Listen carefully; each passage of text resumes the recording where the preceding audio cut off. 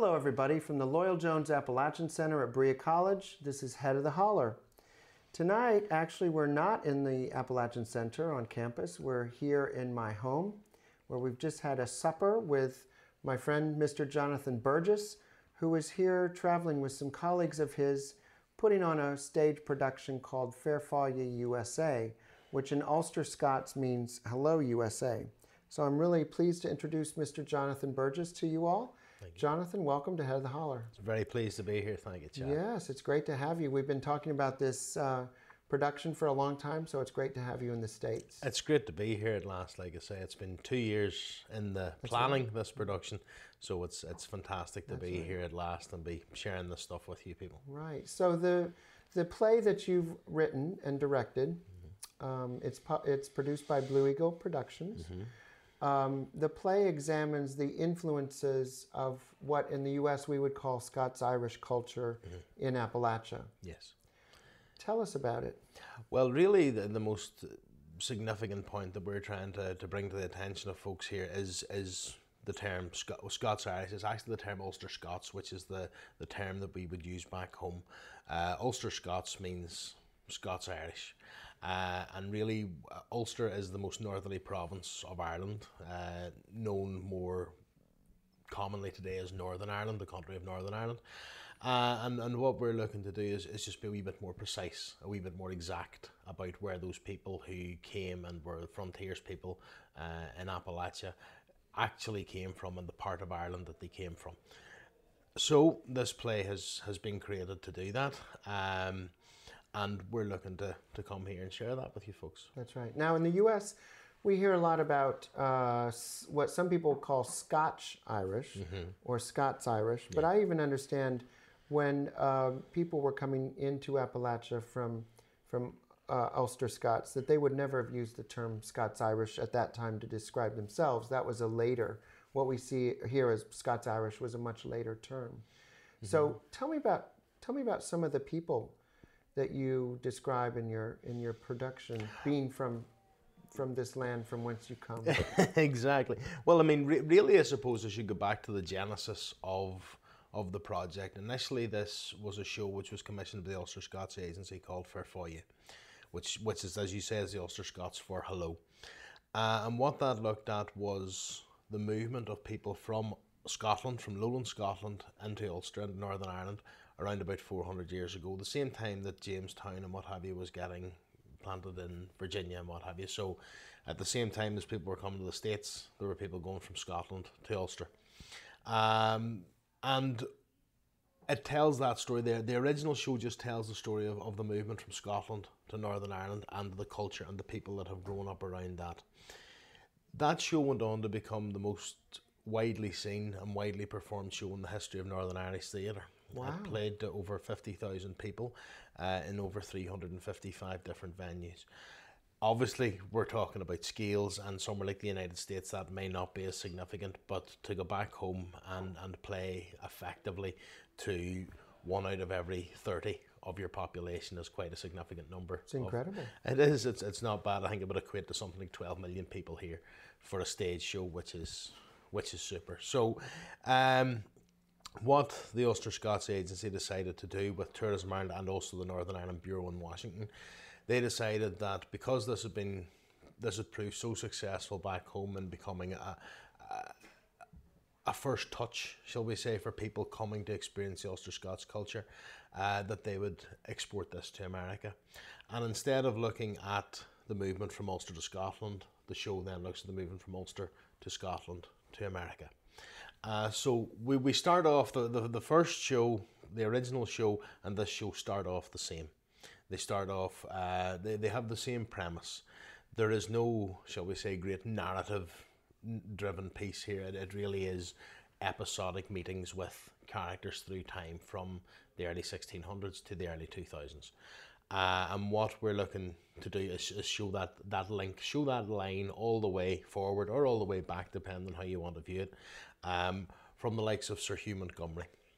Sir Hugh Montgomery was one of the first people to plant Ulster in the early 1600s, and he brought a great number of Scots to Ireland, and that's when the fusion of the Ulster and the Scots really happened on an official level.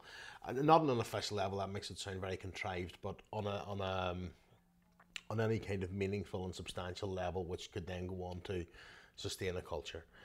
Northern Ireland and Scotland have always had very close links. They're only 13 miles apart.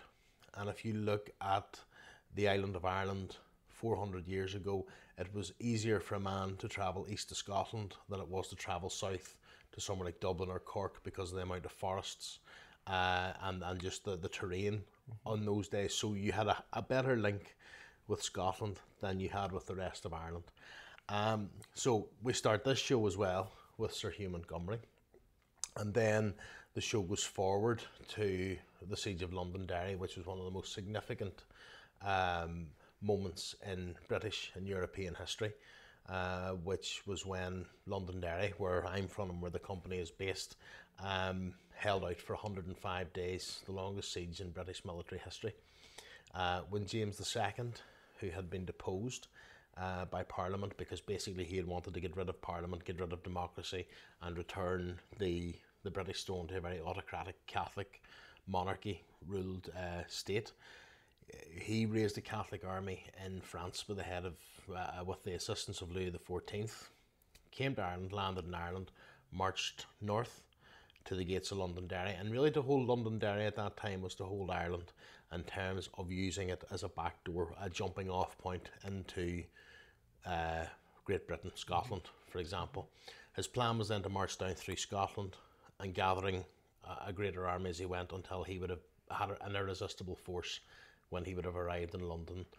He would have established himself and Britain would have had a Catholic monarchy, which it has had a Protestant monarchy from then to now. For example, the term hillbilly, which is very resonant out here, the billy in that refers to King William of Orange, who was the king who defeated James at the Battle of the Boyne the year after in 1690. So again, there's a nice tie there. That's the point when we leave Northern Ireland and we come to America. We meet the Reverend Francis McKemmy. McKemmy was a Presbyterian minister, and in Ulster and Northern Ireland in those days, Presbyterians were persecuted. It was the Anglican faith, the Episcopalian faith, which ruled, and anything else that did not fall under its regime was discriminated against.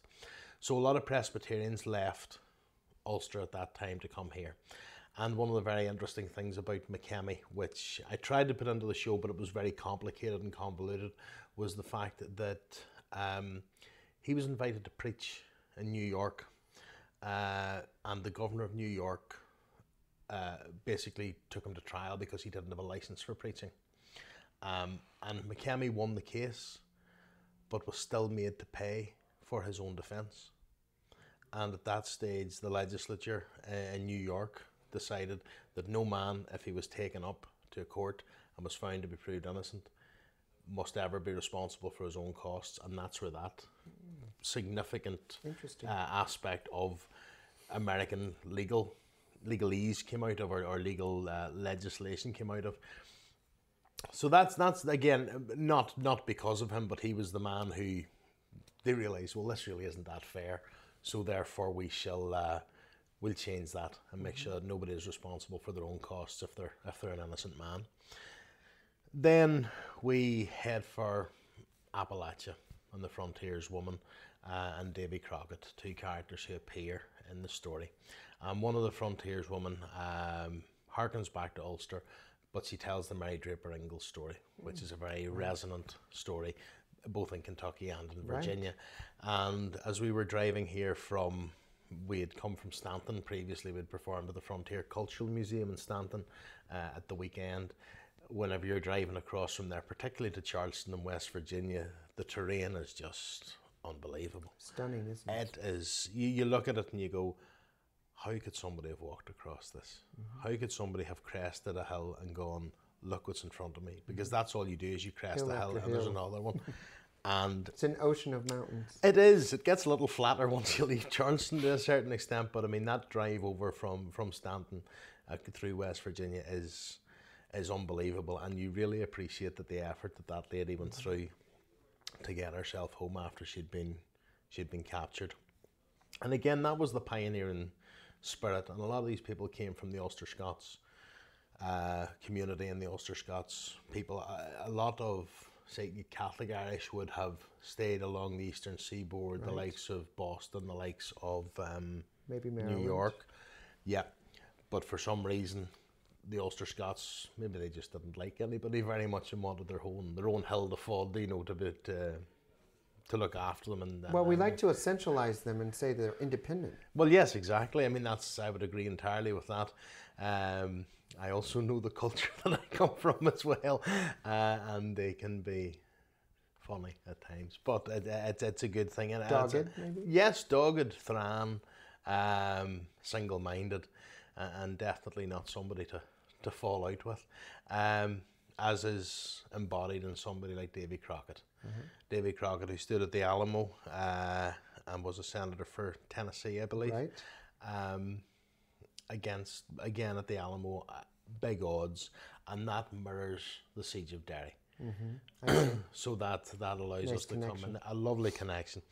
So we have all this discovery going on.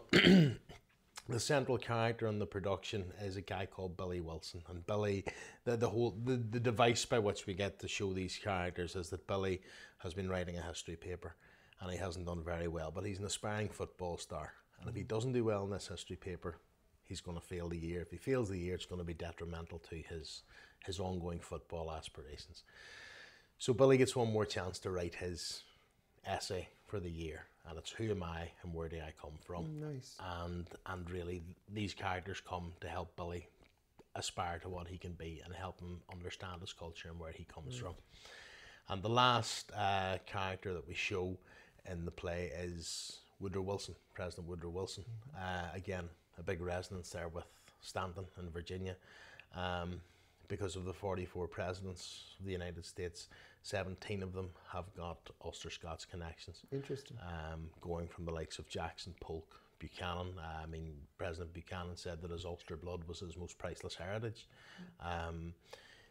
which is probably the most essential thing you can say about yourself. So really that's an opportunity which we have to show how a lot of these men moved on and moved up and took that the thranness, the single-mindedness, the driven aspect of their personalities and their characters to get as high as they could be. Right. Because there were 17 presidents, but only one vice president. So these guys obviously like to go all the way. Yeah. It was Vice President Calhoun. Yeah. So there are all these lovely aspects which merge and mix and mingle into that Appalachian culture and into the Ulster-Scots culture as well. So that brings us to the point of why we're here. Right. We're here to share this, and we're here to make those connections. 40 million people in the United States today would claim to have Irish in their ancestry. Of that 40 million, over 22 million would actually be Ulster-Scots. So we're not here to belittle people's perception of their own culture, but we're here to allow those people who come from that culture to learn a wee bit more about themselves and perhaps attach themselves more to that culture and that heritage than they would previously have been able to do. Right. So we've had great fun. We were in New York for 8 days in the Vanderbilt Hall in Grand Central Station as part of a huge Tourism Ireland exhibition with many other people from Northern Ireland. And as I said, we came down to Stanton and we were at the farmers market in Harrisonburg on Saturday, and then we performed twice at the Oktoberfest in the Frontier Cultural Museum. We're here with your good selves, and we're very fortunate to have the opportunity to have some of our characters out at the Mountain Day today, which was wonderful. Thank you for that. Sure. And we have a lovely performance space tomorrow in the Woods Pen Commons in Berea, and then we head off to Maryville for their homecoming festival down there, and we have a lovely opportunity to perform in their new Clayton Arts Centre in Maryville, and then we're back home to Northern Ireland. So Appalachia was really, at least in the antebellum era, it was a triracial society. I think sometimes we forget that in the U.S. and in Appalachia. A triracial society between African American and Native American and European American But this is really a fascinating look at the European American influences. I should say, when you were talking about Sir Hugh Montgomery, I'm going to reveal my own ethnic background. My maternal grandfather's name was Hugh, Right. and my paternal grandmother's maiden name was Montgomery. Wonderful. So I think you're talking about my ancestry and my heritage in Appalachia as well. So That's wonderful. I really can't wait to see the production. So when you were writing, when you added the USA to Fairfalli, how much did you know about Appalachia before you started delving into the history, Jonathan? Nothing really, and I mean, I suppose that would be the converse of this. I mean, we were lucky enough to preview the show a few times in Northern Ireland before we came out, and really to do the job here in terms of strengthening the Ulster with the America as we got to do back home, which was nice. I mean, I was very fortunate enough to be guided by a lot of very helpful people. I did a recce on the show in December 2008, which shows you how long this has been going. I met with the likes of Grace Edwards from Radford, and I was in an Appalachian conference in Washington DC, and I was in Blacksburg and Virginia Tech, and down to Maryville as well, and in Stanton.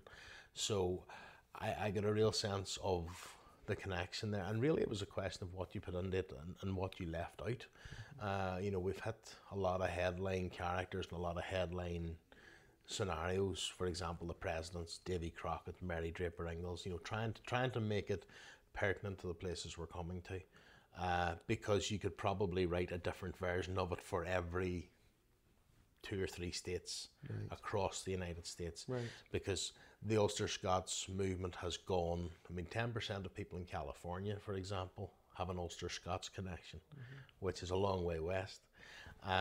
So I knew very little about Appalachia, and I've grown very sympathetic to a lot of the stuff which people are endeavouring to do here. People tend to deal in stereotypes, and in some cases crass stereotypes. And I've been very fortunate to be able to come here and find a very warm, a very inviting, a very hospitable people. I mean, here we are in your home this evening, and again, in Stanton and in Maryville, people are looking to look after us and be very kind to us and very good to us and guide us as best they can and give us as many opportunities as we can. And we're obviously very keen to give them as many opportunities to have access to us as is humanly possible as well while we're here. Right. I think for a long time in Appalachian studies, we hung our hat, so to speak, on distinctiveness. We, I think we projected an image that we were so distinctive insofar as U.S. regional culture, that we ultimately, I think, did so at our peril. And just maybe in the last 20 years or so, we've begun to explore much more the similarities that we have in Appalachia with other global rural cultures. So people have explored Welsh connections. The Ulster-Scots influence is strong. We're even involved in a little exchange at Berea between the Carpathian Mountains and its culture, Hutsulian culture in Ukraine, Western Ukraine. Wow. Very many similarities. So I wonder, as you've been exploring Appalachian history and the connections to Ulster-Scots heritage, and now that you're here, smack dab in the region, do you see similarities? I do. I mean, I even hear similarities, it must be said. I can hear a lot of words, you know, that people would use back home, and the fact that if you're in somewhere like New York, you might say something and people cock the head and they wonder if they've heard you right and where are you from? Are you from Sweden? At least everybody gets us close here in, say, Scotland or Ireland or somewhere. We don't have the traditional Irish brogue. So therefore I think that maybe throws people off the scent initially. But I have heard aspects of my own accent in other people, especially coming through West Virginia and in Kentucky as well. And again, even down as far as Maryville. I mean, when I was there with a gentleman called Robert Hutchins, who runs the Clayton Arts Centre, you know, and Robert was talking about various words which were used in his house and when he was growing up, you know, which are just they're not even derivatives, they are the words that are used in the Right. Ulster-Scots language. And again, the problem of how those words are perceived here and how those words are perceived back home is they're perceived as lazy English, which they aren't. They are, I mean, English is the most hybrid language in the world, probably, because everybody's had a go at adding to it. But the Ulster-Scots language, you know, for example, read out. If I said to you to read out, it means something needs to be cleaned out or we need to get out of here. And that would be understood. That was the term that Robert used to me, and I understood that. Now that's just a direct lift. That's something that he uses in Maryville, Tennessee. It's something that we would use back home in Londonderry, Northern Ireland. So therefore that came from somewhere. Right. You know, and it was obviously brought as part of the culture, part of the language that came and has survived over 300, 400 years to this point today, where it is still a viable, active part of the language. You know, so I would encourage people from Appalachia to branch out and explore their culture. And as you say, I mean, if there are aspects in the Ukraine and Europe and Wales and certainly England as well, to explore those and make those links and make those connections, and hopefully some people who will be watching this in the future will have come and seen the show and will have started to get those links. And all we're looking to do is scratch the surface. All we're looking to do is say, maybe you can have a look at this, maybe this means something to you. And even, I suppose, the bare minimum I'm looking for is that somebody comes and sees the show and knows that Scots-Irish is actually Ulster-Scots after the hour is up, then that's enough for me. Yeah. So, but there's a lot more in there, and people can take much, much more from that.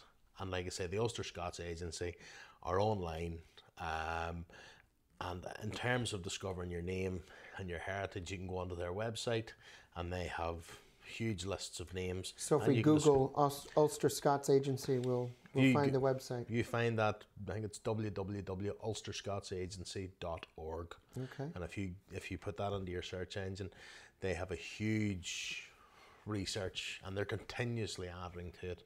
And there's names, and you go and you find those names, and you click on them, and they'll tell you how that came from Scotland or came to Ulster. I mean, it's a fascinating process and project, you know. You know, and it's in there, and people should make use of it.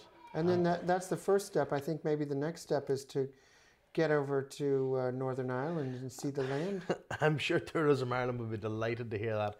I mean, Northern Ireland has come through its troubles. There's no point in not mentioning that. Over the last 30 or 40 years, they've been very well documented and highlighted in the newspapers and on the television. There is a new beginning happening there. To a certain extent, the slate has been wiped. And you're hopeful? Oh, always hopeful, always optimistic, and always trying to smile. So therefore, we hope to, you know, we have a blank canvas to paint upon in terms of drawing people to Northern Ireland. You know, we have got Derry's Walls, we have the Giant's Causeway. I mean, Northern Ireland is, I think, approximately 1/5 the size of the state of Virginia. It's a very, very small place. And we have 2 of the World Heritage Sites there, in the Giant's Causeway and in the walls of Londonderry, which are the most complete set of city walls anywhere in Europe. So that's a fantastic draw for people to come. And that would be my aim. That would be my aim, to encourage that conversation, whether it's people from Northern Ireland coming to Appalachia or people from Appalachia going to Northern Ireland. I don't really mind, because I think everybody can benefit from each other, and I think that those strong links are there for people to make those connections. And, you know, we're like forgotten cousins to each other, and I think it's maybe time that somebody picked up the phone and did a bit of calling around. Right. Well, the play is called Fairfáile USA, Hello USA, in Ulster-Scots. And you've done your Appalachian circuit, so to speak, in Stanton and Berea and then Maryville. Might there be a sequel in our short few minutes that we have left? I would love for there to be a sequel. I would love to develop this. I would love to develop a relationship with the people that I've met. There are so many historically Presbyterian institutions of higher education in throughout Appalachia, I think, that would welcome, you know, such a production. I would love to bring it to them. I would love people to, I'd like as many people to see this as have seen it back home. And if we can do even a small percentage of that, we'll see what happens. But hopefully, whenever we go home next week, we'll have left a good impression with everybody here and the people who have seen the show, and they will place worth on that, and maybe Great. they'll look for us again. Well, we know how to say hello in Ulster-Scots, so how do we say goodbye? Son si foye. Son si faye. Yes. All right. Well, Jonathan, it's been a real pleasure to have you both in Berea and especially on Head of the Holler. I hope you've enjoyed our program. And as always, we leave you with a few highlights of the Berea College Bluegrass Ensemble. Thank you very much.